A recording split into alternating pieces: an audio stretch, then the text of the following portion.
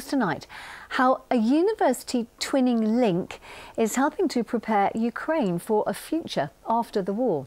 Researchers are converting military drones to help rebuild the country's farming industry. And several Ukrainian students have also come to Leicester to continue their degrees. Our social affairs correspondent Jeremy Ball has been to meet them. Savouring a taste of normality, 6 months away from a war zone.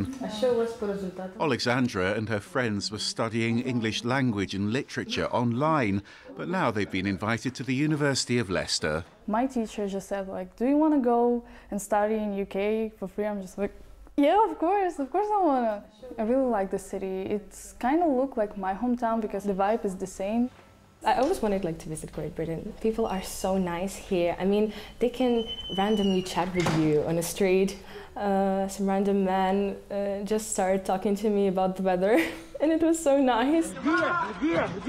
Their own city was targeted in one of the most notorious Russian attacks, an attack on a crowded shopping centre in Kremenchuk.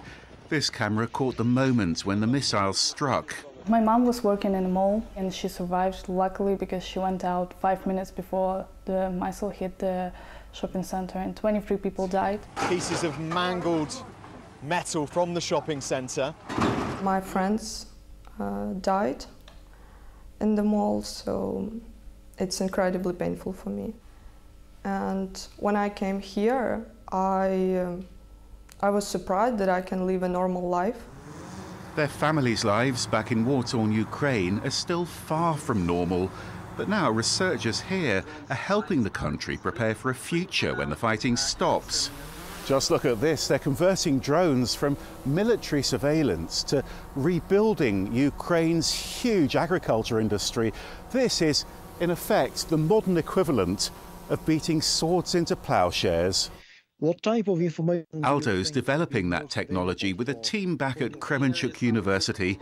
It'll help them clear contaminated fields, then grow new crops more effectively. You have to get rid of the pollution. There can be landmines, can be leftovers from the military operations. Once you've done that, you can on top get a better agricultural yield by doing specific and targeted fertilization, which is directed by the geolocation. How much difference do you think this can make? I really hope it's going to make a big difference.